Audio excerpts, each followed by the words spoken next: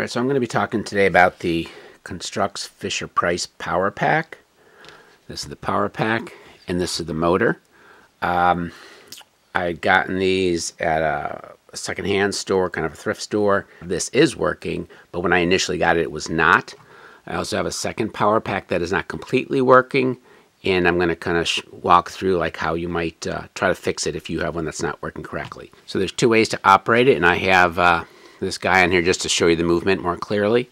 So you can just simply press the button, and he's going counterclockwise. Press the button, he's going clockwise. The other way to do it, and this is to, instead of just pushing it and having momentary movement, to keep it moving, there's almost like a little lever there. And so you can push it down and kind of get it stuck underneath there. And that way it'll keep moving until you release it.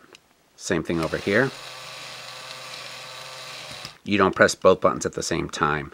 Like, I think you're somewhat tempted to do that. When I first got it and didn't have the directions, I thought you might have to do both. So let me just quickly go through the basics first about putting in the batteries. You got to pull these two tabs back, pull it out, put the batteries in. So this is actually the one that's not working, as you're going to see in a minute. This is the one I showed you before that is working. This is the second one I happen to get that's not. So as long as you put in the batteries opposite direction, so do not put them like that, but as long as you put them like this, you can actually flip them the opposite direction and it'll still be okay. So that's not super important. Close it up, obviously, and this kind of lines up with this. At the top, you have where this goes. And on the motor, you have this.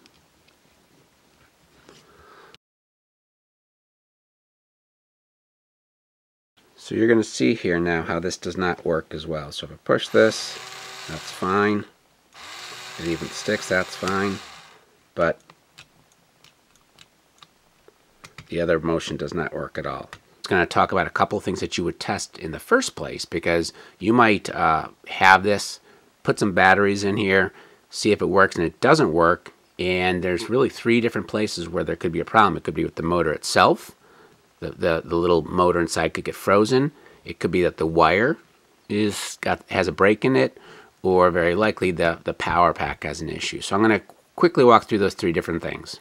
The scenario that I'm suggesting here is you bring this home and it doesn't work at all, and you do not know where the problem is. So the first thing you want to do is check the motor.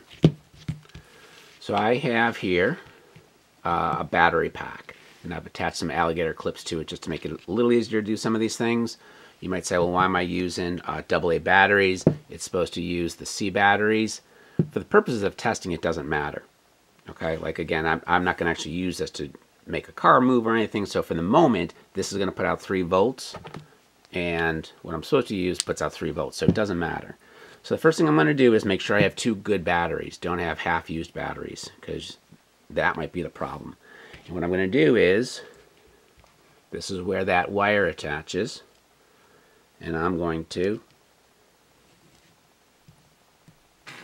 touch the 2 metal things. And so there it goes counterclockwise. I'm going to turn it, switch it, and it's going counterclockwise. So the point is, the motor itself is working. So what would happen if you hooked up a good battery and nothing moved? Sometimes with these things, they haven't been used in 20, 30 years, and the motor might freeze. Sometimes you can spin whatever this is and get it moving, but this one is rigged in such a way that you can't. Do not force it. So what you're going to do is you're going to remove 2 screws, 1, 2, and carefully pop off the top. And what I would typically recommend you do is pull the gears out very carefully. Take a picture for yourself so you remember how they go back. But there's one, and here's the second. Okay? So now what you can do is you can literally take this out of here, and you can just spin it. And sometimes, it'll generally spin. Like, it generally won't be so frozen that it can't spin, but sometimes that'll help. So what I would do here is, after I spun it a couple times back and forth, hopefully freeing it up, is now use the alligator clips and hook it right to the motor itself. Okay, and this again, this motor is going to spin, so you got to just imagine that it was frozen. But you can see I get something. There's been times I've actually hooked them up and it didn't spin, and I would spin it a couple times until finally it actually got going. So that's one way to free it up. Once it's working there, you still want to check to make sure that these wires going from here to here and from the blue one to there are working. So then you would, again, kind of go back and go to there. And they are working, right?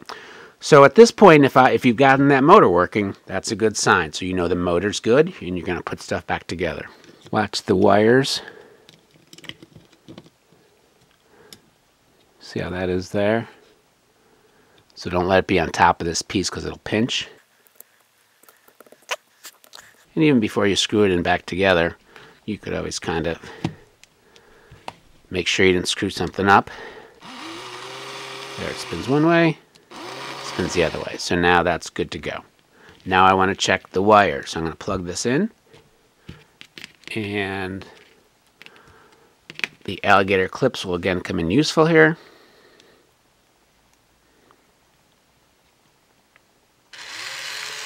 And it's spinning.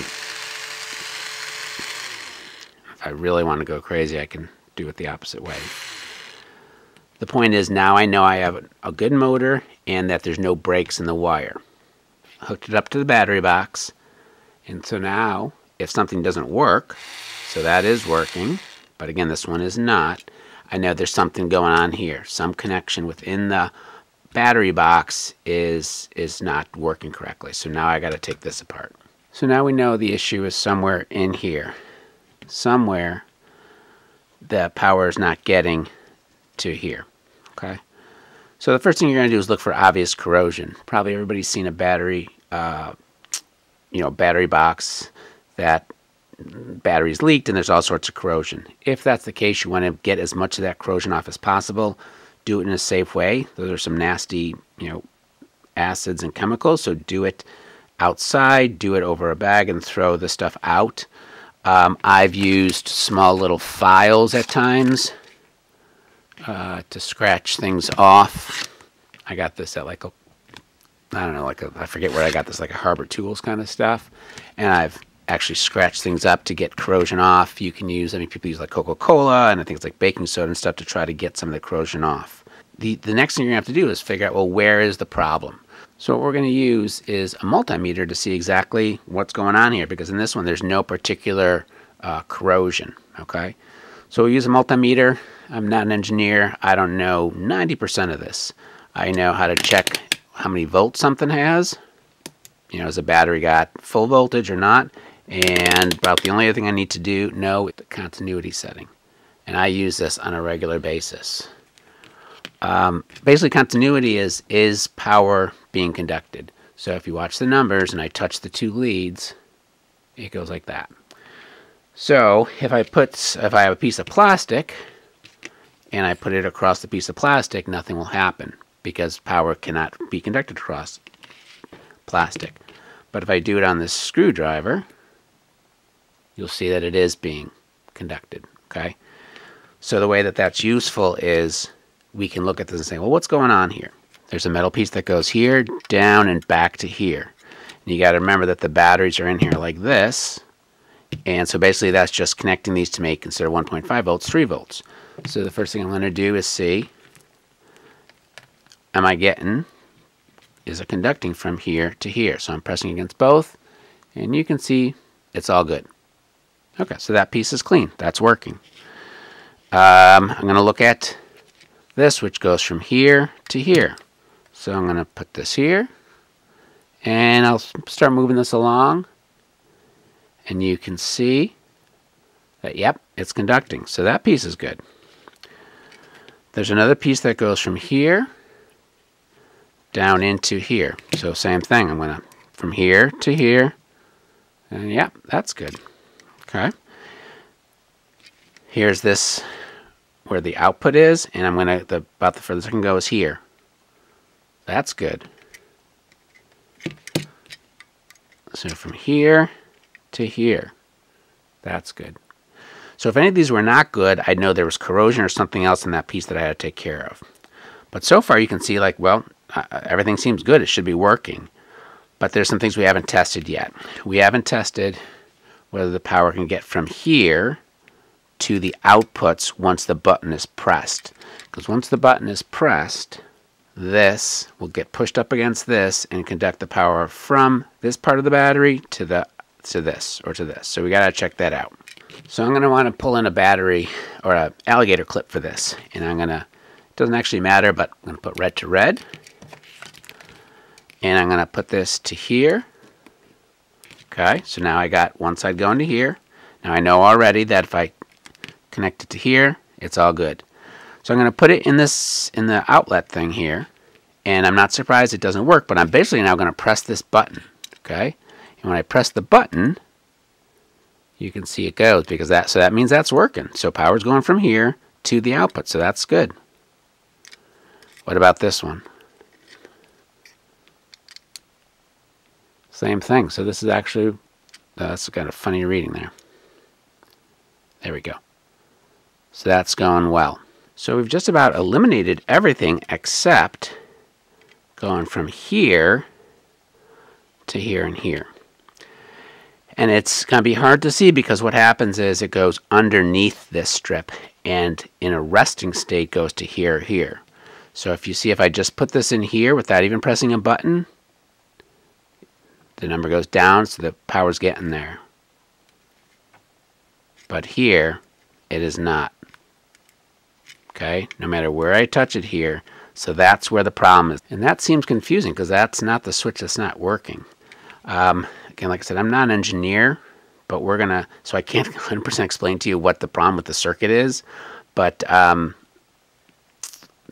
you know, it's definitely not working right.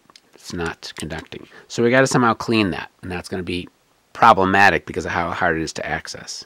There must be some sort of corrosion or some other kind of wear going on in there that's preventing the current to get through. It's unfortunately in the most inaccessible place, because what you have is you have this bottom,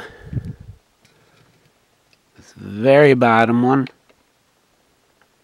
this in the middle, and this on top.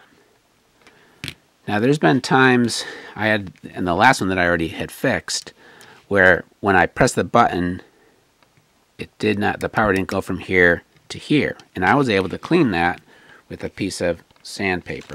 So I took a strip of sandpaper, cut off a very small piece. And what I've done with that small piece of sandpaper is put it underneath here. So it's in between. And I then press the button and then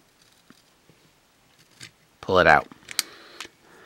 And I've done that a couple of different times. The reason I press the button is because otherwise if I do it, it's just super loose. But if I press the button and then pull it, I'm actually getting some stuff off. And I can also flip it and do the other side.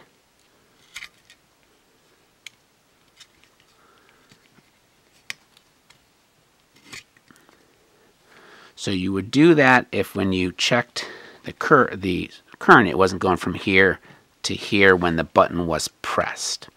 Okay? That would clean that up. But that's not the case here. And obviously you can do the exact same thing on this side, right? So if that was your problem and you cleaned it up with a little piece of sandpaper, you may be good to go at that point. But I tried, I could not get the sandpaper between this and the bottom layer. And so now we got a problem. So now I got to bring out the big guns.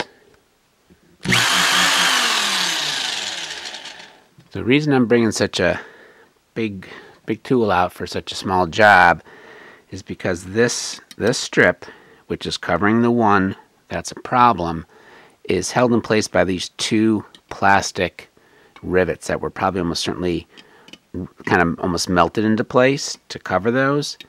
And so I can't unscrew it and release those, so I got to get rid of them. And so the way that I'm going to choose to do it is by drilling them out. So essentially what I'm going to do is put this down and drill those things out. And that way that piece that's holding them in place will let me pull that out. So what I'm going to do is put it right on top in the middle.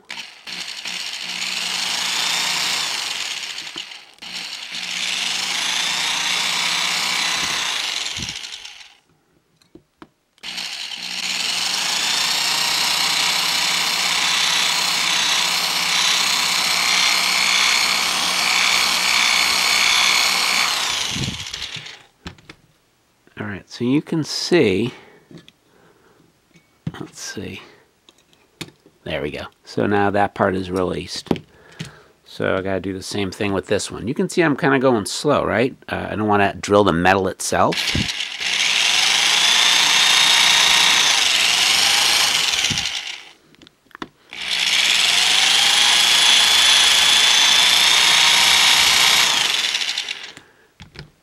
Alright, so that should now come up. Yeah, there we go. So I can now lift that piece out. So there's some there, though that's not the side that's affected. And what that's going to let me do is lift this up, because now where I want to get the sandpaper is underneath here. Okay, so I want to put the sandpaper underneath here, hold this down, and I'm going to do that a couple of times. I also got to do it upside down because I don't know if the, the corrosion, the wear, whatever it is on this piece or on that piece. And I might have I'm going to try to get this underneath. I should be able to lift, like actually if I press the button, it'll help me get it underneath there a little bit easier. And I'm going to hold it down.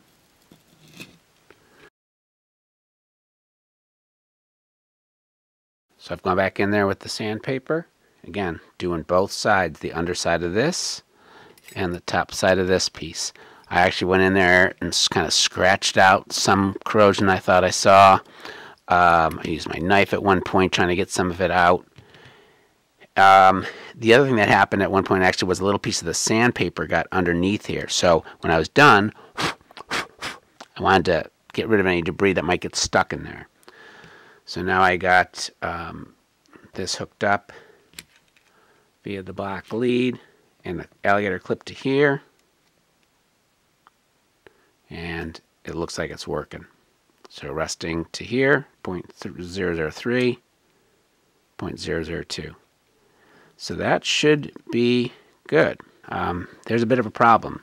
So I can just pop this back into place. Again, as I cleaned it up, I was careful not to bend it out of shape, that's for sure. So I can slide that back in, but you got to imagine as soon as I start pressing buttons, this thing is moving like crazy. Look at that. So it moves and it might stay up, okay? Because those two things I drilled out were holding it in place.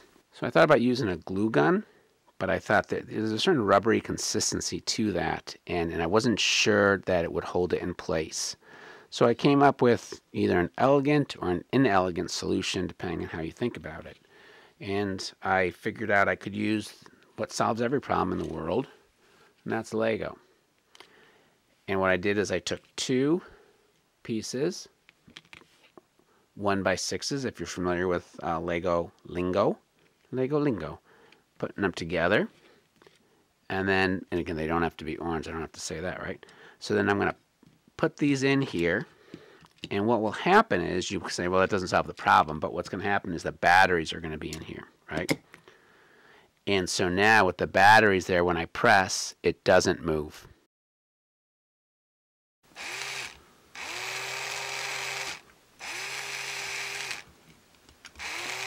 And it's working as it should be. Put it underneath there.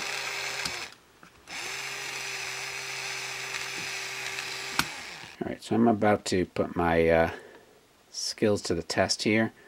I made more or less this car. I just have free spinning wheels here. This is where it's geared up. I had to put the dude in. He's just kind of sitting there. His head's about the only thing keeping him from sliding all over the place. So I have it hooked up. I haven't tried it yet. I'm about to. I'm taking this seriously. I went to the trouble of washing off the tires to give me increased grip. And, you know, as a middle-aged man playing with a toy intended for 8-year-olds. My manliness is on the line here, so let's give it a test, see if it works. Alright, so here goes nothing. Yeah. Wow. That actually works. Wow. I've proved myself. Alright, so let's keep seeing how this goes. Look at that thing. Oh, doesn't have too long of a tether. Oh, jeez.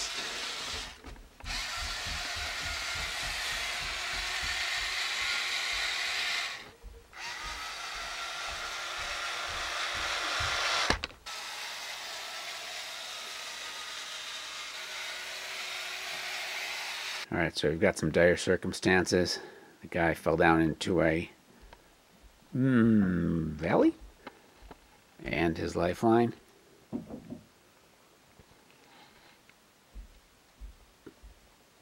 is a Construx tower, so we're gonna have to see if it will actually be able to save him. Let's see what happens. I guess we'll go the other way. Okay, so let me line it up.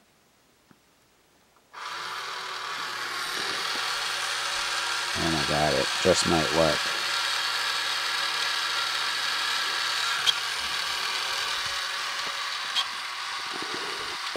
It's like that one video, the woman spinning like crazy. But she's coming up. Oh, it's gonna make it. Gotta get ready to shut it off. Oh, just blew the pulley. So, he's okay. Pulley popped off. But whoa, saved.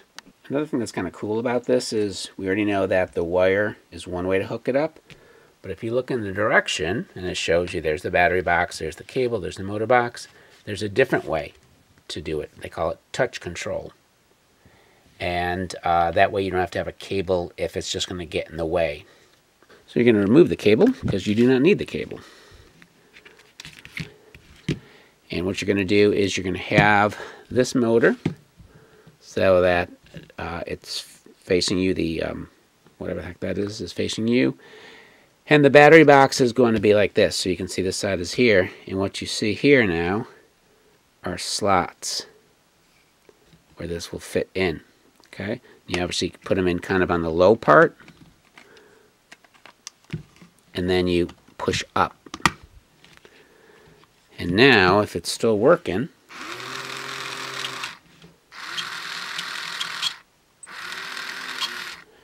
to take it off, you do the opposite. You push down. And the way that it works is these touch those. And that's how the power gets through. So that's kind of neat. You're going to see there might be times that you want to walk along behind it. But in this one, it's actually, you can just turn it on and let it go. And it kind of goes, you know, by itself without you having to walk around with that behind it. If you have thoughts, comments, let me know. Thanks for watching.